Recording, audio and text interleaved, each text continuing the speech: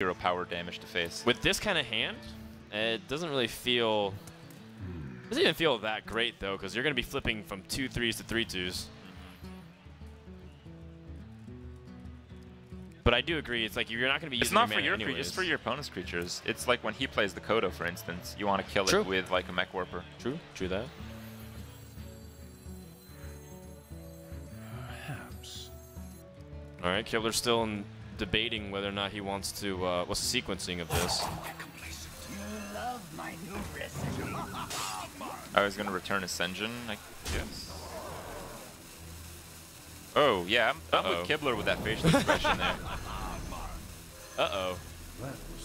I didn't think through that play exactly the way he wanted to. No. And this is the moment where you're like, oh god, I hope he doesn't have Flame Strike number 2. Well, Fireball's good enough to clear right now, I believe.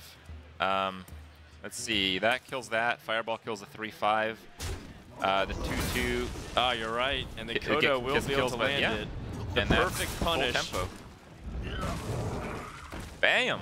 Small slip up from Kibler in a very close back and forth game results in him getting crushed here. Still though, it's not over. That is a pretty good draw. I think you just want to eliminate creature quantity because you don't have a board clear anymore. Right. So I think it's better to ping the 2-2 rather than the Kodo there.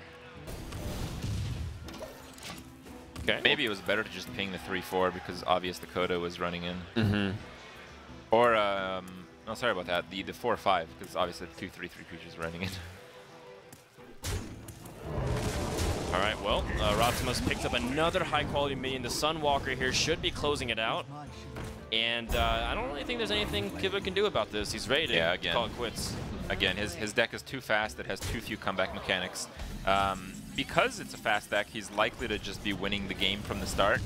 But anytime he stops winning the game, it's almost impossible for him to turn it around in his favor again. So that's what we saw there. And